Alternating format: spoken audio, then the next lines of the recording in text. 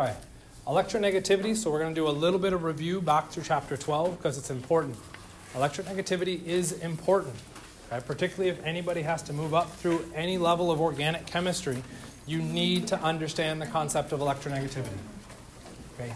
You have to. Electronegativity is the ability for one atom to steal electrons from another atom. And that happens in a bond. The more electronegative atom is fluorine, the most. The least electronegative is cesium. When we move into intermolecular forces in Unit 4, we're going to talk about a special intermolecular force. Has anybody heard the term intermolecular force before?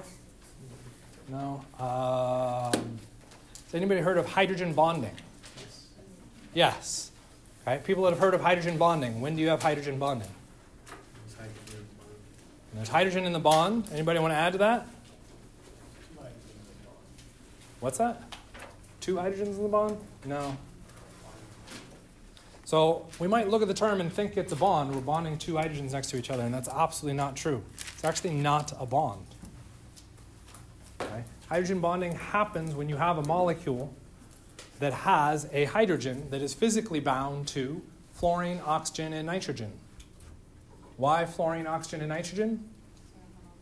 They're the most electronegative. Okay, hydrogen bonding is such a strong intermolecular force that we sometimes refer to as bonding, typically done by biologists incorrectly. Okay, it is not a bond, it's a force, it's a strong attraction that happens because of the large difference in electronegativity. If you know your trends in electronegativity, you can predict those reactivities. Okay, so it becomes an important concept to kind of grab a hold of. Okay? Ionization energy is kind of a fun one, which I said we were going to skip. Ionization energy, depending on how it is calculated, is a contributing factor to electronegativity. Okay? So what is ionization energy?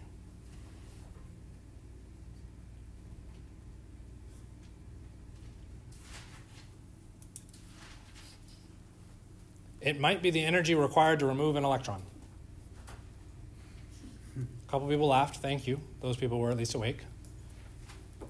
Okay, that is our ionization energy. It's the ability to remove an electron. That sounds kind of like electronegativity, except electronegativity is the ability from one atom to remove an electron from another atom. In this case, we're just taking an electron away. Where's the electron going? Not to another atom. It's going to nothingness. It's going to the vacuum. Okay? So they're similar concepts, but different end results. The different end result makes a really big deal. Okay? Which electron am I likely to remove from an atom? The outermost orbital, the highest energy level electrons, likely to be the one I'm talking about. Okay? That makes the most sense for my ionization energy, because that's going to be the easiest to grab a hold of. And that is indeed what we talk about. Okay? So if we went through to look at, say, hydrogen versus lithium, which one might we expect to have a larger ionization energy? So larger ionization means it requires more energy to rip the electron away. Hydrogen or lithium? Lithium. Okay. We've got 2 lithiums. Here's a nucleus. Joe, how do you spell that again?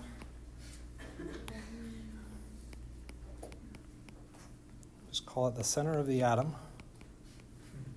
There's our first energy level. There's our second energy level. Real basic, right? If we look at hydrogen, where's hydrogen's electron? In the first energy level. So there's my first energy level. If I look at lithium, where's its outermost electron? The second energy level. When I'm talking about ripping away the electron, I'm talking about ripping it away to nothingness. What's the name of our nothingness? The void. Yeah, nice try. Not a bad idea, but no. It's another V word. Our vacuum, which I also can't spell.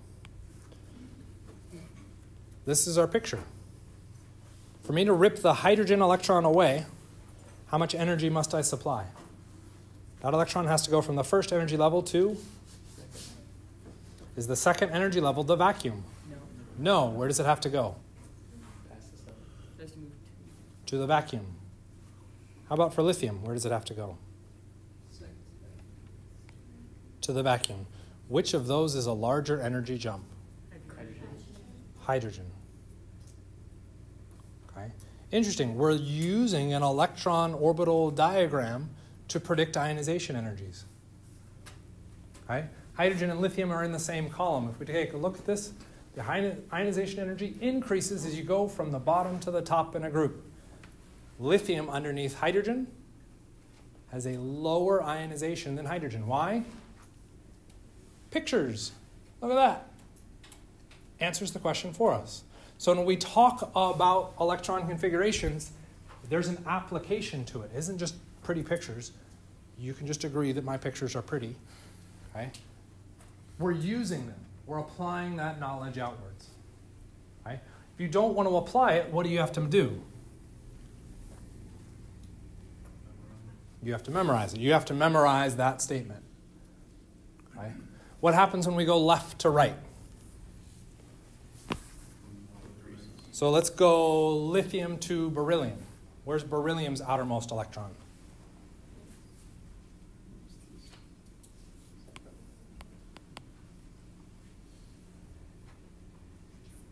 The second energy level. So there's beryllium's. If I remove it, what has to happen? Goes to the vacuum. What's the energy difference between beryllium and lithium? We might say it's the same. But we notice there's an actual trend there. Okay. What happened to the size of the orbitals when we moved left to right?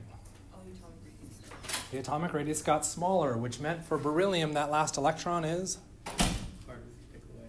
a little bit lower in energy, which means it's a larger distance. Right? So we can track that with our period. The ionization increases as we go left to right. As we go from left lithium to beryllium, the ionization goes up.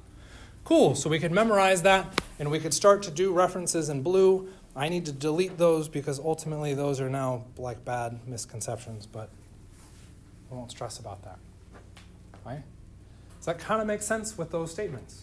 Get the idea behind that. So if we understand electron configurations and radii, we can predict ionization energy. That's kind of neat. If we don't want to do all that memory or understanding of our process, we then have to memorize these. Does anybody see any potential problems popping up with memorizing these?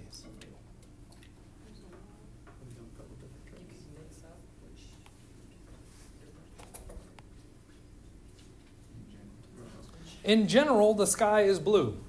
Does that mean always the sky is blue? No. No, sometimes the sky is black or orange or red. Okay, so it's not always blue. Here's a trend that you now memorize, and you probably say it's always true. And then some little jerk-off puts in the name in general in front of it, and your whole system for memorizing this has now fallen to pieces. Right? If we understand how and why these things are the way they are by looking at our electron configurations, we don't have to worry about memorizing a trend. We can actually explain those counterexamples. Okay, so this is kind of a nasty-looking diagram. Okay, but if we start, the very first dot happens at 1 with the atomic number. So that very first dot there is representing 1. What is 1 atomic number? Hydrogen. When I move to 2 as an atomic number, I would be at helium. So what we're referencing is moving left to right. What happened to the ionization as we moved left to right? It went up. What happened? Oh, it went up. Interesting. How about when I go from hydrogen to lithium? It goes down. Why would it go down? I'm at a new energy level. That lithium's outermost electron at the second energy level is closer to the vacuum. It requires less energy. The trend drops. So far, everything matches exactly as it shows. And if we look kind of ballpark pictures through this, left to right, there it goes. It increases. Left to right. Everybody see that? It increases. Yeah. Okay. Down a column, what happens? It it decreases. Everything's fine and dandy. We go, everything's cool. Take a look right here. Did it go up? No, it went down. No, it went down. Why would it do that?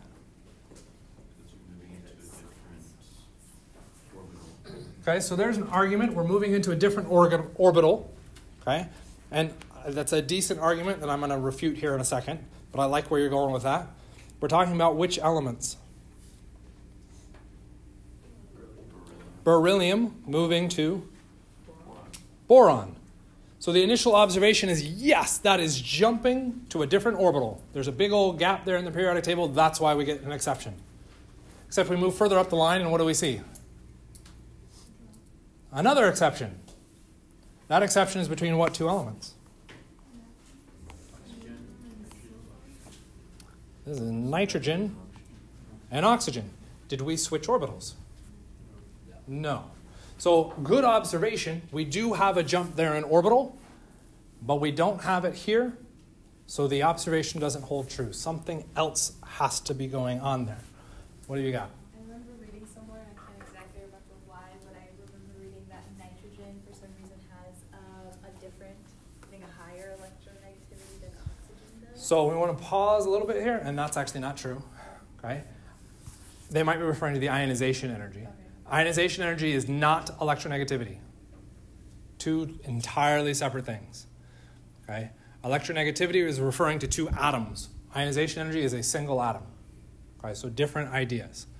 Okay? And so you read somewhere that nitrogen has a higher ionization than oxygen. So we'll switch your word. You're right, absolutely.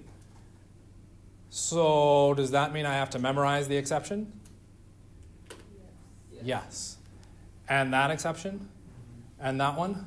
Yes. And then all of those? Yeah. Ouch. Okay? And I would argue that we can use Disney to explain this. Yeah, this is kind of fun. We can use Disney. It stumbled across this. It was phenomenal.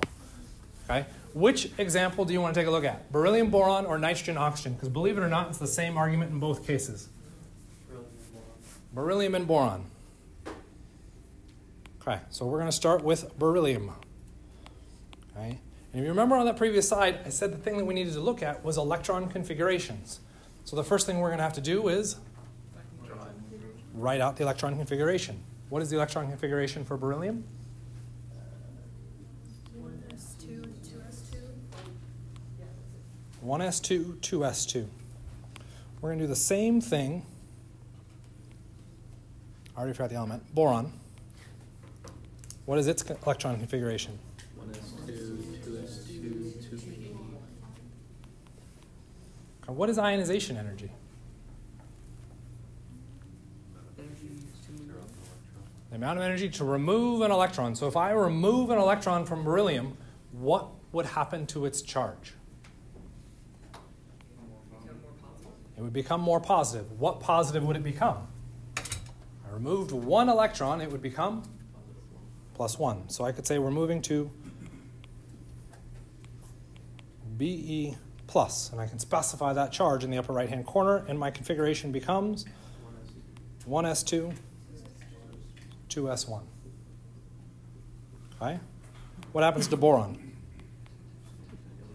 Exact same thing. We become 1s2, 2s2, and we're done, right?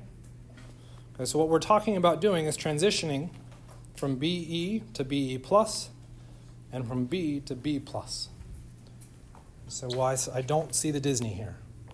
Really, does anybody see the Disney yet? No. Okay. So now what we can do is envision our favorite Disney character. Okay, this is a little bit better than past examples. Favorite Disney character. If you cut them in half, this is why we're doing Disney, you know. For those people that didn't like Disney, here you go. You cut them in half, mirror them across that half. Okay, and don't be like cutting Simba in half through the body, like down the headline. Okay? Do they reflect perfectly? Yeah. Okay? They actually are perfectly symmetrical. Okay? We can do this with humans too, except don't cut them in half. They're like internet memes where they reflect, you know, famous people's faces across a mirror line. if they actually do it correctly, and most of the time they're done horribly because they're more funny when they're done horribly, when done correctly, what do we end up finding? They're perfectly symmetrical. Symmetry is important. That last orbital for beryllium, I have a sphere, and what have I done with it? I have perfectly filled it with 2 electrons. Right? Not to lead you on with any of the kind of words there. Perfectly filled it, which would mean Completely filled. it would be symmetric. And as we learned from Disney, the things that are symmetric tend to be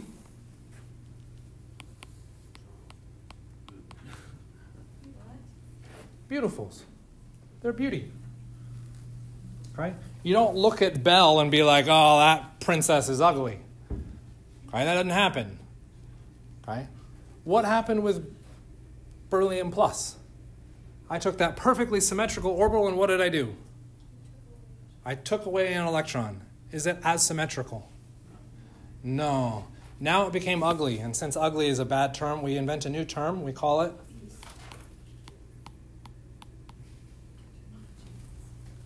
okay. Move this to real world life. I have a magic stick. Okay? You said real life. And I'm going to come up to you. You are beautiful. I come up to you with this magic beat stick, and I say, I will beat you with this stick, and you will become a beast. I mean, you'll be like, yep, sign me up. You know? Nobody. Just me.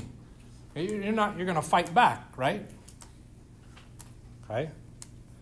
What happened to boron?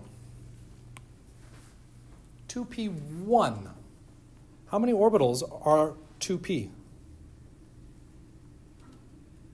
How many orbitals are 2p? As a hint, it is greater than 1.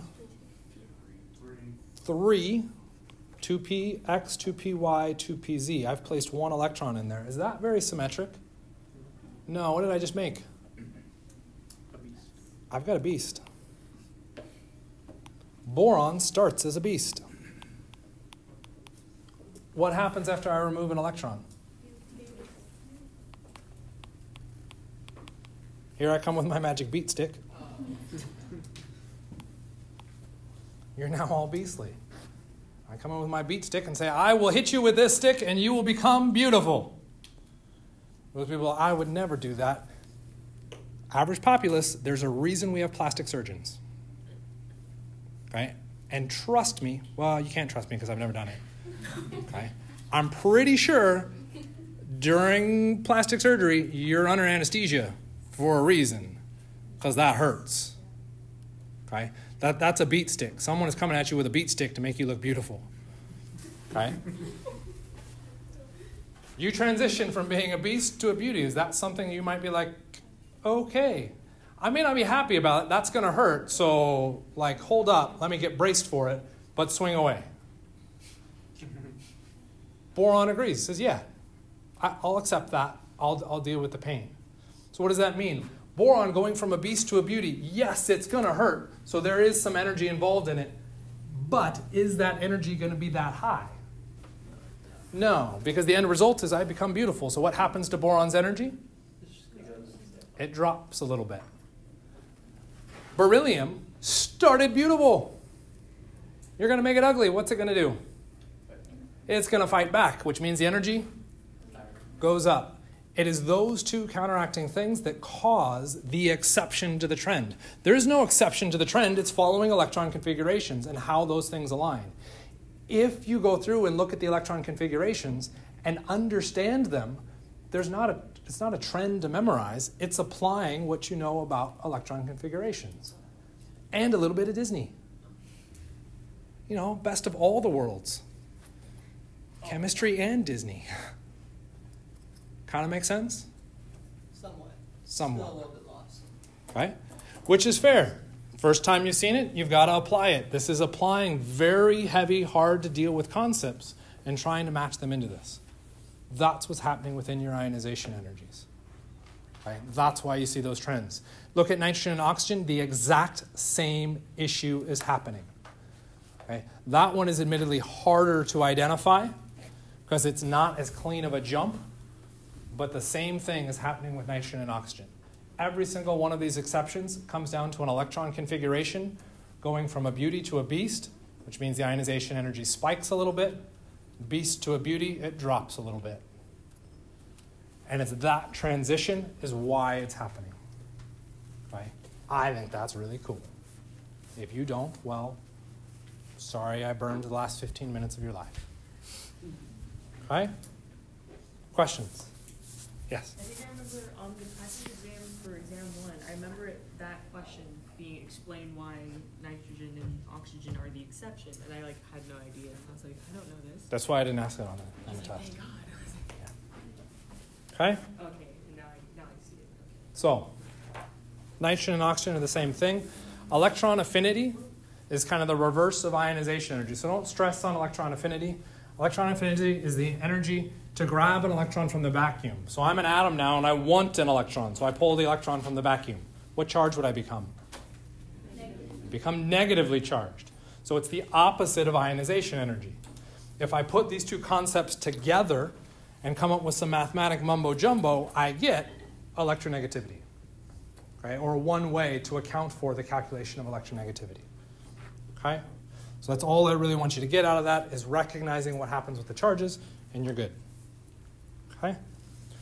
With our ionic radii, okay, what's happening with these? Because I don't think we covered the radii, right? Didn't you get that? Good. All right, if I go through and take a sodium atom and I mix it with a chlorine atom, okay, those are neutral atoms. How do I know those are neutral? There's no charge. There's no charge specified in the upper right-hand corner of either of those symbols. Okay? If I mix them with each other, they can go through and form a reaction. How do I know a reaction is happening here? The biggest answer is that we have a big arrow here. Another big answer, what happened to the name? What happened to the name? It just changed, which means chemical reaction happened. Keep it as simple as that. Okay? So we're going to have a cation and an anion. Cations are positive. Whoa. Let's try that backwards a little bit. That's what happens when you push the wrong button. Positive, because cats are positive. If it works, it works. I'm not going to complain. And then anions are negative. Which one should be the cation? Which one should be the anion? Metals typically become cations, so you could memorize that, which means we're going to get sodium as the positive. What charge positive should the sodium be? Why just +1 and not, say, +2?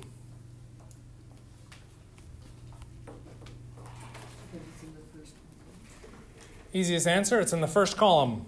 And I memorized that every atom in the first column has a +1 charge. Why does it have a +1 charge? It only needs to lose one electron for each. Those charges are trying to look like the noble gases. It is easiest for sodium to lose one electron to look like neon. So that is why sodium carries a +1. Okay? You can memorize the rule. You can deal with the trends. So sodium's a +1. The chloride? Or chlorine, what happens to the chlorine? It's going to be our anion. Should it be Cl-3? No, just -1. Why just -1? Gains what it looks like argon. Okay, we could say it's the halogens. They're all -1.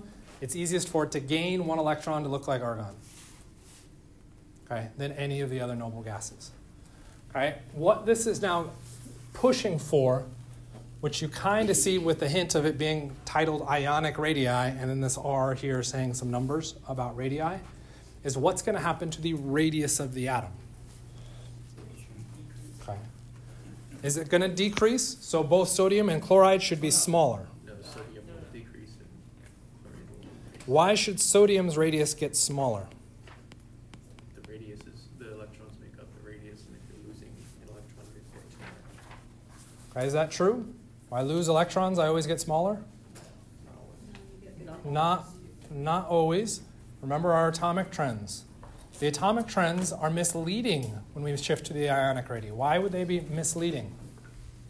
When we looked at our atomic trends left to right in the electron count, we also had to be concerned about the nucleus. Do I need to worry about the nucleus for ionic radii? Why not? Doesn't involve it. I'm switching from sodium to sodium ion. Did I change the nucleus? No, all I've changed are the electrons. Right? So I can just reference the electron change to identify size changes. Okay? Because that's all that's changing. So sodium ion is going to be smaller. Chloride ion will be Bigger. larger. Why should it be larger? I don't know why I switched that. Sorry. You said bigger. I think I had to be contrary and use a different word. I apologize. You said bigger. There it is. It's bigger. Why does it get bigger? We're putting more electrons into it. It can't hold more electrons, so it gets bigger. Right? That's all we're trying to identify here. Yeah, I didn't want to do that. Right? So if we go through and look at it, we see those size changes with the numbers. Do I expect you to memorize the numbers? No. I expect you to understand those trends. I've started here because it's on the... It is not on the periodic table. Your radii is not there. Okay? You would have to actually look those up. Okay? So I don't expect you to know that. I do just expect you to know what's happening with those. Okay? Bigger or smaller. When we move to covalent bonds, this becomes a little bit different. Okay? Because it's a covalent bond, there's now a sharing of electrons. In the ionic bond, it was a complete transfer of electrons. Sodium lost its electron, chloride gained it. Covalent bonds are different because the difference in electronegativity is smaller. Okay? This means that they share those electrons. So I can't say one atom gets bigger or smaller. And if we look at the example here, hydrogen with chlorine to form the HCl, the hydrogen's still roughly the same size. The chlorine's still roughly the same size. So what could I point out as changing now?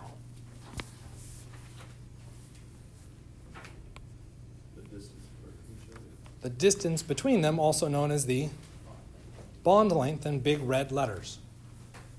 Okay? If we looked at an ionic bond, we would expect the distance between the nuclei to be the sum of the individual radii, because they're getting a transfer of electrons across. In a covalent bond, because they're sharing electrons, those outermost orbitals have to overlap. Well, if they overlap, what happens to the distance between the nuclei? It decreases. It's a little bit smaller than the sum of the radii. Okay? A hydrogen's radius is 0.037, chlorine 0.099. The number that we get is a little bit smaller than the addition. Okay? Because the orbitals must overlap to share electrons. That's all we're really saying. Okay? I would love to talk about bond energy, but that would actually be a lie. I don't, so we're just going to skip it. Okay? And we can move to our compounds and chemical formulas. Does this look familiar to anybody? Everybody's like, no, God, it's horrible. Come on, really? Nobody. What's that? It's just a bunch of Lewis structures. It is a Lewis structure, yeah. Doesn't look fun. Probably why you're all still awake. Sugar. Not quite. Not a bad guess. It's caffeine. It's a structure for caffeine. And we look at that as big and complex and nasty, and you might panic and figure out, I don't want to have to draw that. You don't have to draw that. Okay? When we look at more advanced structures, we start to lose center atoms, and everything kind of falls apart on us for using Lewis structure rules. And we come up with some other way to represent this. What's another way to represent that? Huh? What do you mean write it out? I think I started to hear somebody say it. I did hear someone say, right, caffeine. Well, that doesn't quite count because it doesn't tell us all the atoms that are present. But we could go through and say C7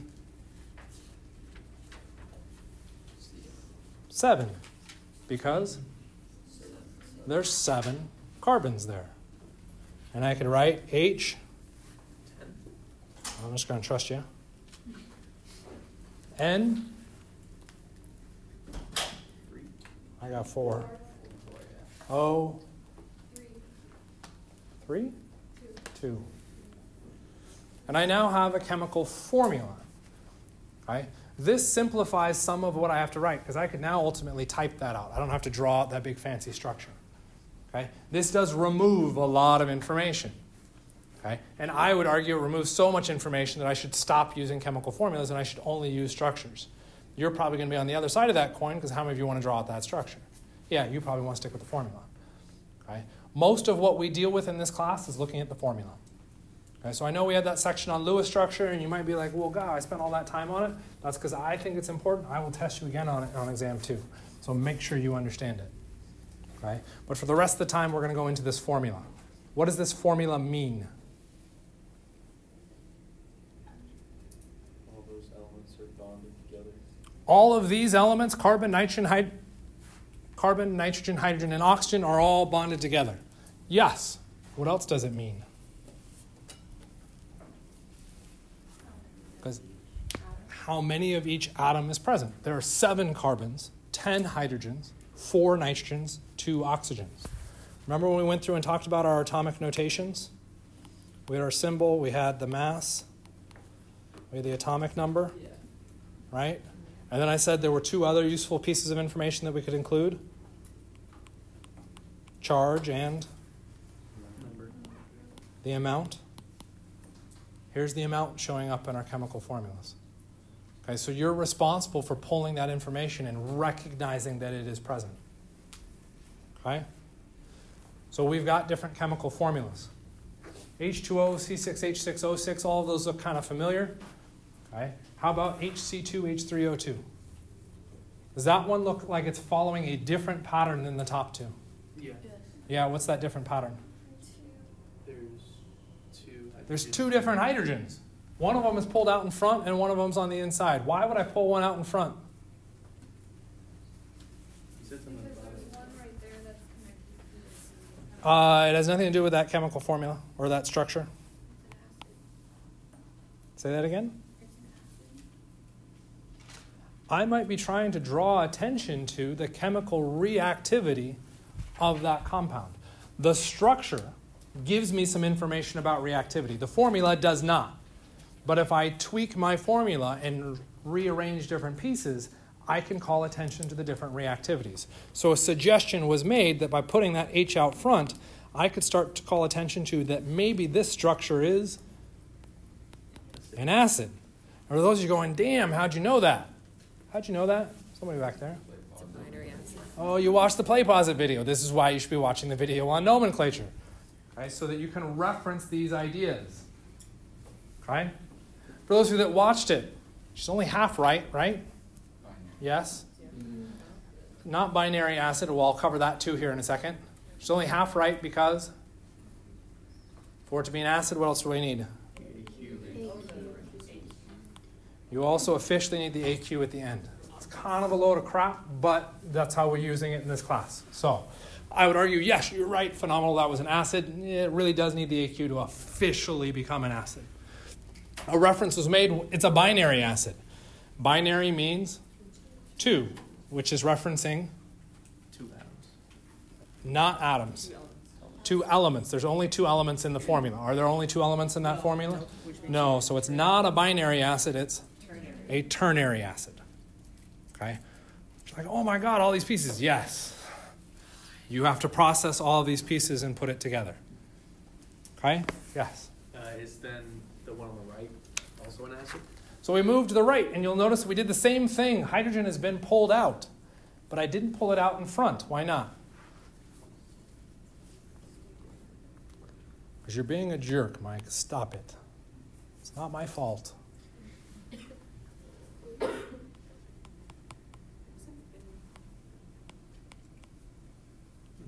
It's not an acid. If I put the hydrogen out front, It'd be an acid.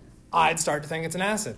I'm pulling the hydrogen out because its chemistry is different and unique from the other hydrogens. Okay? But it's not so different that it makes it an acid. Okay? So we can change our formulas around to show different representations. You may see formulas have this kind of scattershot approach to them. Okay? I just want you to be aware of that and recognize that there are patterns that show up. Why we're doing it may not be inherently obvious to you. Don't stress necessarily about that. You do have to stress about the acid one. Okay, everybody going, oh, I don't have to worry about it. No, you have to worry about acids because it's nomenclature. So it's on the test, yes. Okay? Are there other notations we could use? Yeah, the one underneath did some also extra kind of fancy footwork and changing things around. We pulled the carbon out. Okay, we're trying to provide some more information about structure. Last one, what have we changed? We've talked about this one a couple times. Number of oxygen.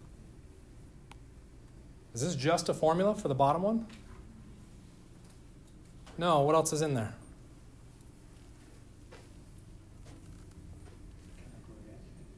How do you know it's a chemical reaction? The arrow. Okay, we have an arrow which is suggesting the word reacts, okay, or reacted. Okay? We also have this plus sign. What does that plus sign mean? Bonding or bonding? Does it mean bonded? There, no. No, it's not that they're bonded, it's that these two things were mixed. Okay, how would I know they were bonded? They would be together. They'd be together in that chemical formula at the end. Okay? Kind of makes sense? Very subtle changes in how we approach the language of chemistry, and we get drastically different interpretations. So you have to be familiar with that language to be able to deal with those interpretations. Okay? And because everybody loves nomenclature, 4 questions. Solve them. This isn't something you turn in. Just work through them. Come up with names or formulas for these 4 compounds in the next 4 minutes. It's a minute per one. That's not even fair. I'm not even ready to write. My time is still running.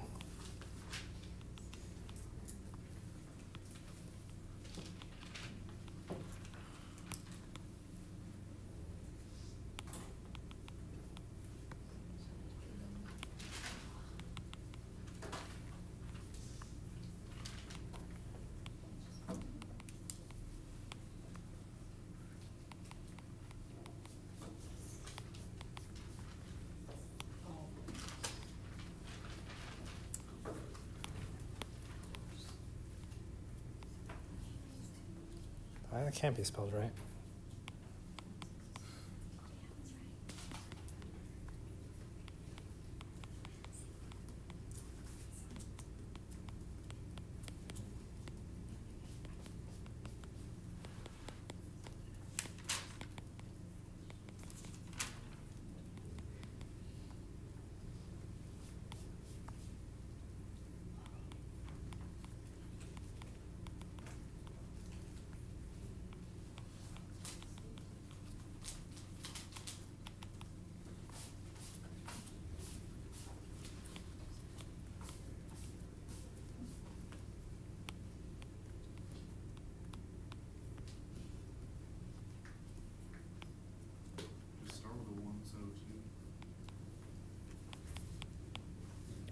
I intentionally did it wrong.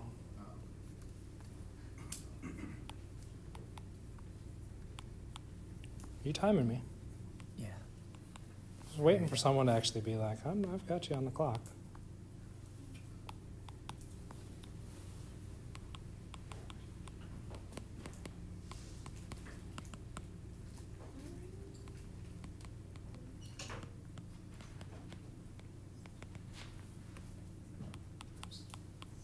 Time? 2.5 minutes. So those are saying, well, this is a load of crap. There's no way you could do all that work. I just did it. Okay, and yes, I am the teacher. Okay. Not often. There's a reason why nomenclature is entirely dumped online. I freaking hate nomenclature. Okay. It is, do you know the rule to name this? If you don't know the rule, you're dead in the water. There's nothing you can do to answer it. The nomenclature system is entirely a human invention. Okay? It is an entirely important human invention, okay? But it is an entirely human invention, and I don't like memorizing human inventions for the sake of human inventions. Okay? It requires practice to manipulate. Okay? The way I did this, okay, because you go, oh, well, you've done this a whole bunch of times. That's true. I could have just written the names outright and the formulas outright, and all of that work was internalized. I'm telling you that when you go through and do nomenclature, you do not internalize the work. You write it down. Did I still do it in less than 4 minutes? Yes. Yes. Okay, so you can write out all of the work. You have to be confident behind that work and that process. That's what I want you to be working towards, is understanding the process so that you can name them all. It doesn't matter what's thrown at you, you work through that process. Everything I just scribbled up there is exactly how I would expect you to go through and solve. Okay? Did anybody notice anything about what I went through and did when I solved?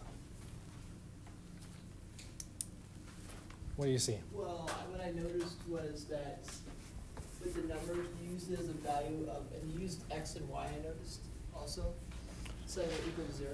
I set up algebraic expressions to go through and solve these things. It's not a requirement.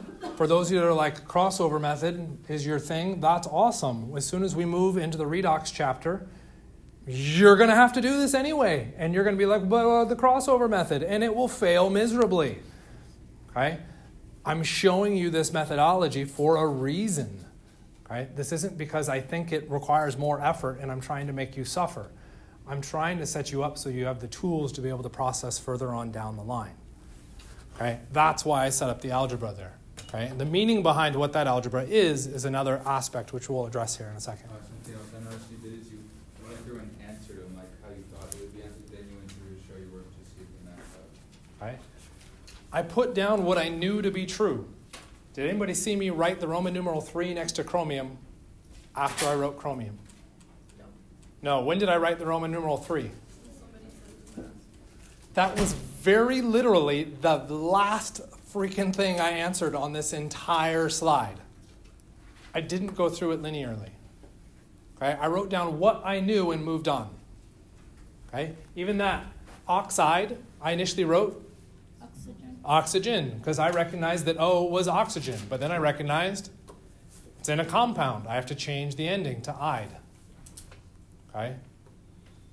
So I intentionally, every pen stroke on this was intentionally done. Well, maybe not that one. I don't know why that one's there. Okay? That intentionality is things that I want you to be going through and doing when you go through and solve your nomenclature. Okay? And ultimately solve everything. And not just in this class, in every other aspect of your life. Be intentional behind what you're trying to do. Right? Or be intentional that you know nothing about what you're trying to do. That's also okay. That's going to be a rough life. Okay? You need to be a lot more intentional about putting what you're trying to do down. Okay? And that at least sets you up so you know when things are going to slap you in the face.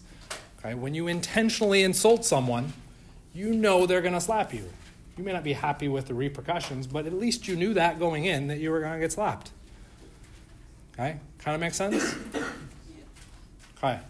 So, anything in particular you want me to talk about? Okay, I saw your hand first. Before the first one, is that x equals 3 is that like 6 divided by 2? Or?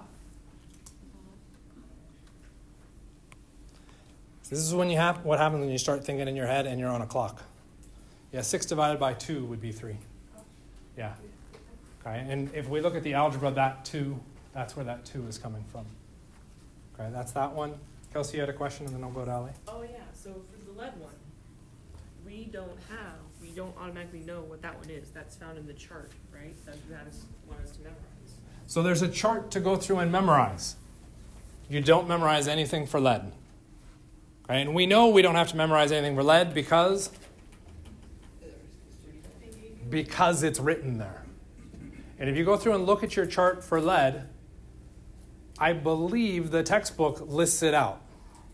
That was a horrible thing for the textbook to do, because when we put it up on the slides and I said I wanted you to memorize these charges, I erased tin and lead. Why? You shouldn't memorize their charges. You have to have them specified. Okay? What I left blank were the X and Y. Okay? Before we get into the X and Y, try and answer Ali's question first and then show another parallel here. Just to make sure I'm getting this right. So for metal, non-metals, that's when you do differentially Roman numerals, and then for non-metals and non-metals, you do like the dye and the pen. We take a look in the middle. We're looking at carbon and oxygen, nitrogen and oxygen. All of those are covalent compounds because they're non-metals. That's when we start bringing in these Greek prefixes. You'll notice with the top one and the bottom one, there's no Greek prefixes. Okay, why? It's a different type of compound. It's an ionic compound. The name gives me information about its reactivity. So there's a logic behind the naming system so that by looking at the name, I can predict something of its reactivity. The middle two tend to be the most easy for students to deal with because it's just literally listing off what's there. The top and the bottom, or the ionic compounds, become a little bit trickier because you have to interpret some information out of that. That's where this algebra expression is coming from. This is the number of the element times the charge on the element. Charge is technically being used incorrectly, plus the number of the element times the charge on that element. And I would do that continually until I got all of the elements, and then I would add that up, and that would equal, not zero, the overall charge. For nomenclature right now, the overall charge for everything you do is 0, which is why 0, 0. Okay, in the formula, it's always given to you. What's written in the upper right-hand corner of that formula, CR203? 0 charge. Nothing is written there. The mathematics symbol for nothing, 0. That's why I could do the 0. Okay? This kind of balance, or that equation, is really just a fancy way of counting up electrons and protons in the molecule. That's all we're doing. Okay? So if you understand that's the application, we're just applying the number of electrons and protons in the molecule. That's why we're getting a charge. That's the balance. Okay? Unfortunately, we are done, so if you have questions, you can ask. After